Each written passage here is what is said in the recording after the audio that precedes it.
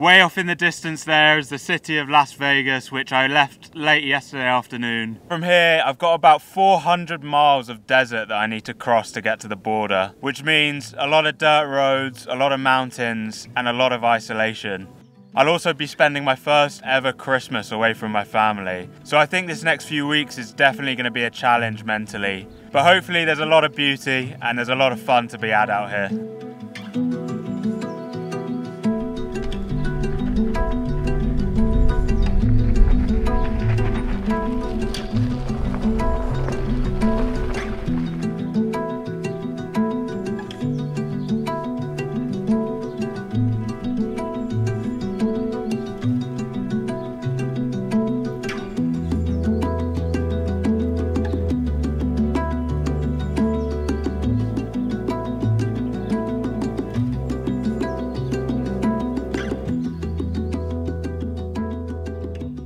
I've been feeling all day like my progress has been so slow because there's been so much uphill and this road is really rough.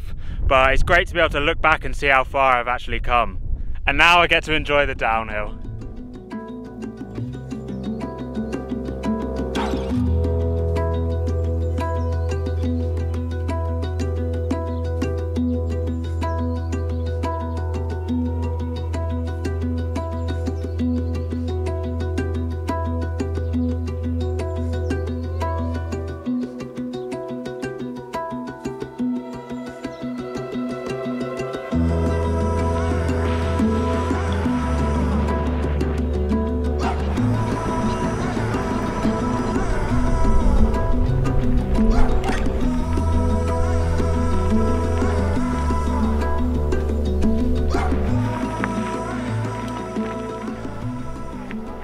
I've just left a gas station where I've stocked up for the next few days because I'm going to be crossing the Mojave National Preserve. And out there's just nothing but desert, there's no water, there's nowhere for me to buy food. So I've got 2.5 days worth of food, I've got 10 litres of water, which is the most I've ever had to carry. There's some cool sand dunes in there that I'm going to check out, but hopefully it's just going to be 2.5 days of great riding on dirt trails and lots of beautiful scenery. When I was setting up camp last night, I noticed that this area seems to have just been completely destroyed by burning at some point. So I looked it up, and apparently in 2020 an estimated 1 million trees were destroyed in the burns, which is just really sad, but I guess it's pretty common here in Southern California. It just gets so hot in the summer and it's so dry here.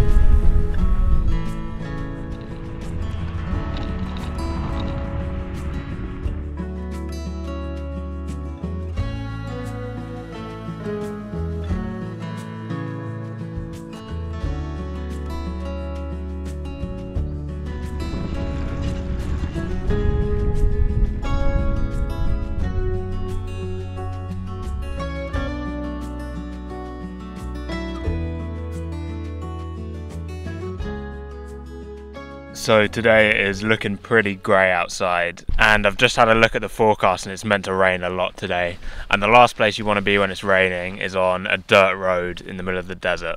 It's not fun. So I'm going to get myself back on the highway and get myself to a cafe along Route 66 and hide from the rain. It's only about 30 miles away. Well, it started raining and I can't really complain because I haven't seen rain in literally 2.5 months.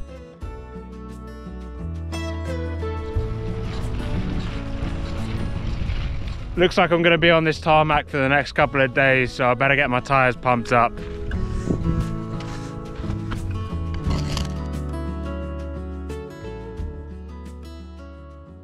Well, I've got my rear one pumped up nicely, so that should give me a bit more speed. But I've just gone to pump the front one and the valve core is snapped off. So I've just got to hope that doesn't deflate. Pretty soon after I started on that highway, some people saw me cycling in the rain and took pity on me and offered me a ride, so I obviously accepted. No point suffering for no reason. And I'm now at a gas station on Route 66 where I'm just getting some stuff charged up. And while I was sat here, I realised I have this, which is a spare valve core. So I'm going to try and change that over without unseating my tyres and giving myself a massive headache.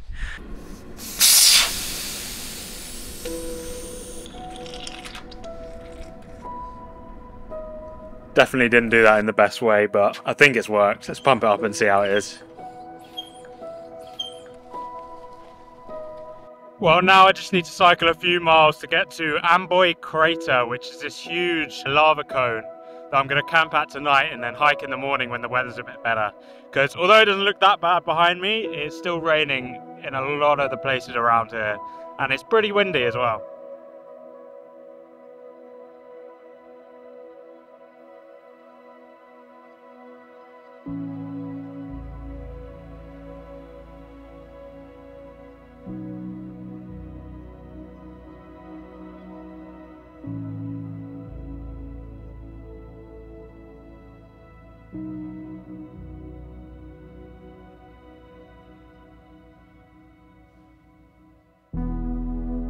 Early the next morning, I hiked to the top of the crater to watch the sunrise. It was beautiful up there and seemingly a perfect way to start the morning. What I didn't realise though is that I broke my microphone on the way up, meaning there's not a lot of audio from the next couple of days. And to make matters worse, when I tried flying my drone, the wind blew it straight into my hand and it crashed on the volcanic rock, breaking the camera. Riding away from Amboy Crater made me feel like I was cycling across Mars, but I was soon forced to join the highway for the rest of the day until I found myself a great desert camp spot. This is my happy place.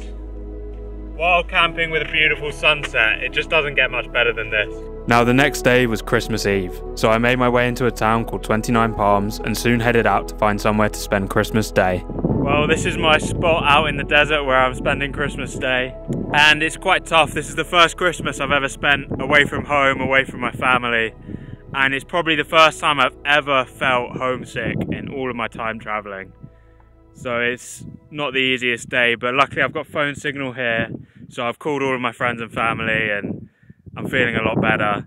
And at least I get to spend the day in this beautiful place. The sun's shining, it's like this all day. It's just so nice out here. It's going to be an amazing sunset, it's going to be a beautiful night sky with the stars. The only downside is, about probably half a kilometre away, there's a bunch of people who have just been shooting guns all day since about 8:30 in the morning. But they haven't come this far up the road and no one's bothered me yet, so I think it's going to be fine. So yeah, I'm just going to have a day of relaxing and just enjoying myself, a day off the bike. I've been going for the last 6 days, so it's nice to have some rest. I brought with me up here a bundle of firewood, some pepperoni, a load of veg, some potatoes. So I'm going to make myself a nice foil Christmas dinner. It should be a real good treat and it should be a really nice day. I really can't complain about too much being out here. It was a challenging day and a sobering reminder of what I was sacrificing in order to pursue this adventure. I was soon back on the road though, ready to make my way through Joshua Tree National Park.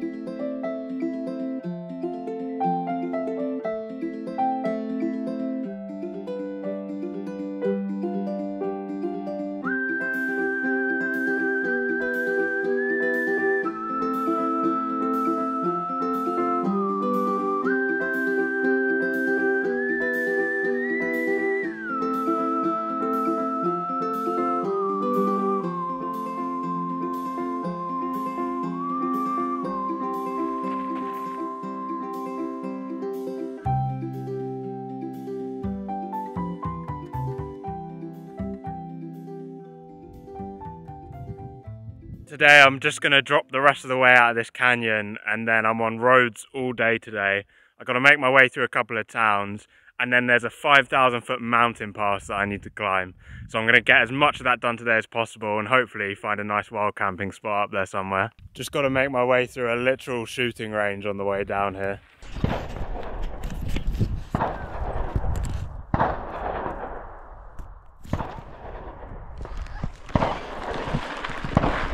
Please don't shoot me. Please don't shoot me.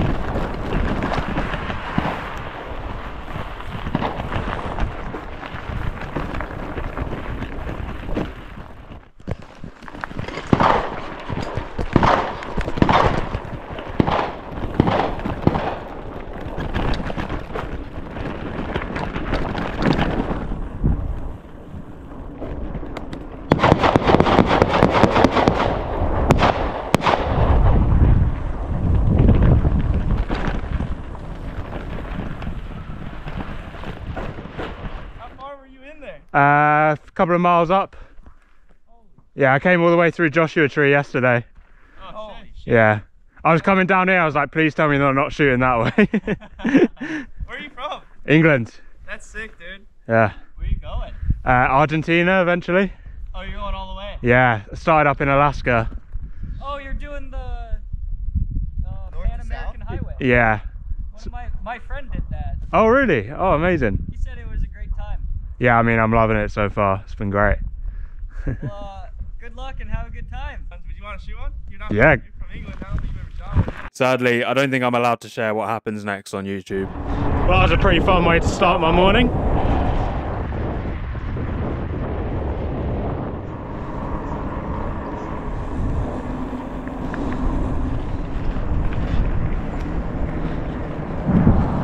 Now the climbing begins. Whew, look at that. Come a long way.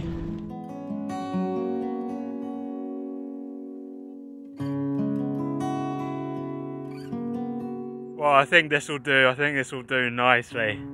I've done about 2,500 feet of the climb, so still got a fair amount to do, but it'll be a lot nicer in the morning when it's not quite as hot. And for now, I get to just enjoy this incredibly beautiful view as the sun sets.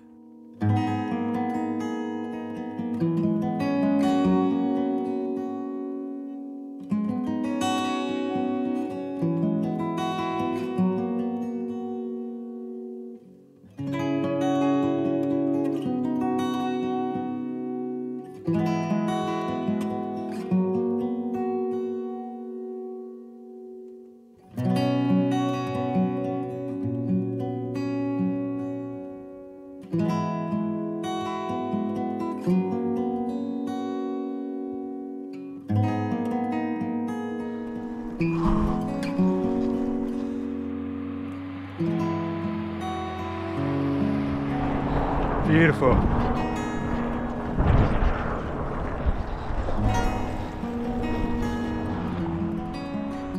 After 3,000 feet of climbing, I've made it to the top, and it's like a completely different world up here. It's just lush with vegetation. There's greenery everywhere. It's really nice to see. And I've just left the highway behind, and my route now is kind of parallel to the Pacific Crest Trail, which means it's probably going to be a lot of fun, and it's definitely going to be beautiful.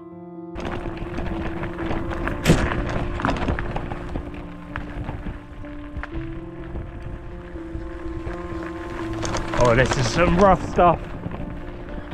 Love it.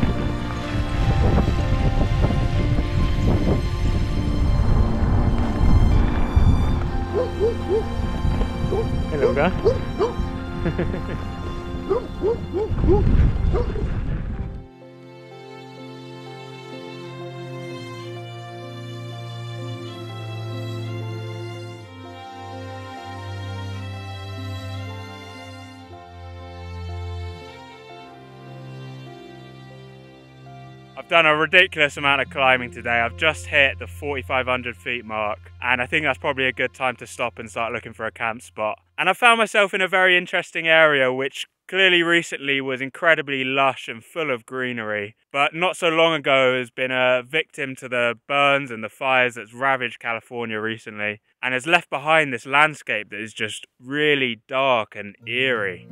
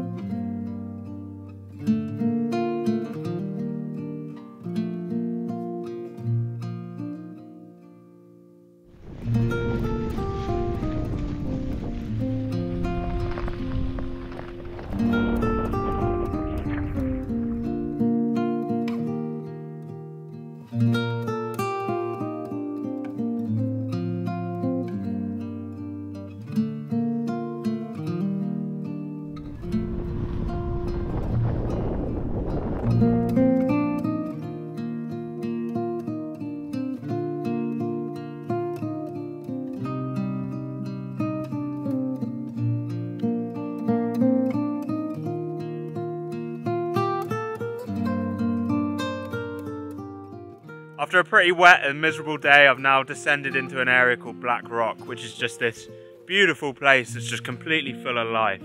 It's such a stark contrast to the desert I was in just a couple of days ago. And I found a really nice spot to camp right by a river, so I'm going to get to enjoy the sound of a rushing river as I go to sleep tonight, which is something I haven't had the luxury of doing in quite a while. This part of the route is really beautiful, though I've not been able to see all of it because of the clouds, because of the mist. So hopefully tomorrow it's a bit of a clearer day and I get to appreciate this place properly.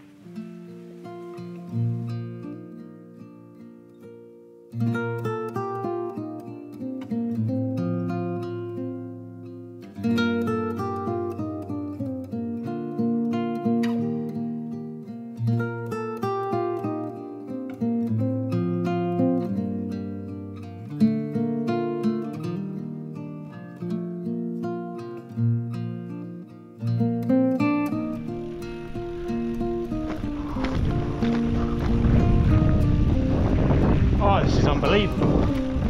It's just so beautiful.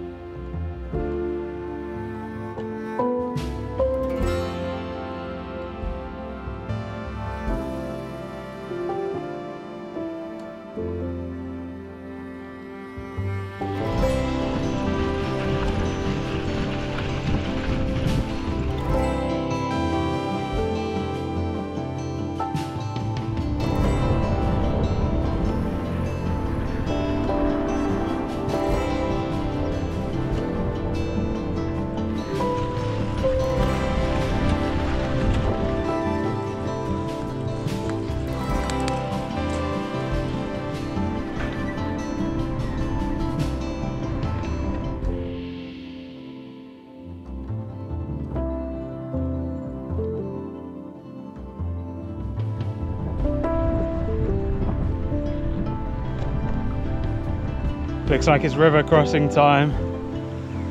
Oh yeah. My feet were getting a little hot, to be fair.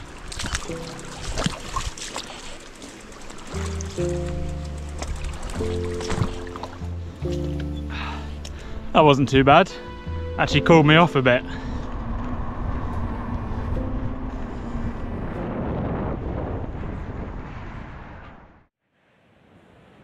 Well, yesterday turned out to be one of the toughest but most enjoyable days of riding I've had. After setting off, I quickly realised that I had to do 52 miles to get to somewhere I could camp, because now I'm in quite a developed area. There's obviously not that many options for camping. Now that doesn't sound like too much, but it was almost entirely mountain biking, so I was just flat out pedaling for close to 6 hours along amazing single track through all these beautiful canyons and gorges. It was a really great day. And now it is New Year's Day. It is officially 2024, and I am by the Pacific Ocean for the first time in 3.5 months. So today I'll ride the rest of the way into San Diego, more or less bringing my time in the US to a close.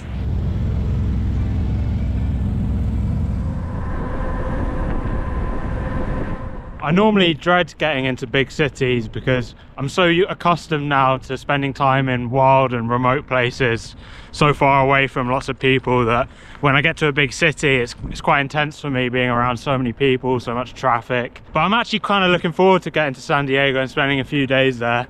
It seems like a really nice city, and at the very least the weather's beautiful and it's right by the ocean, so you can't really complain too much either way. I soon arrived in San Diego, which after 2,100 miles essentially meant the end of my time biking in the US. The last few months have given me everything: more natural beauty than I could have ever imagined, encounters with all kinds of magical wildlife, and countless moments that I will cherish forever. It also tested me in so many ways, allowing me to grow both as a bikepacker and as a person. I can now confidently say that the person who landed in Washington all that time ago is not the same person who arrived in San Diego. Next, I'll be beginning a new chapter of my adventure as I cross the border into Mexico and begin the Baja Divide.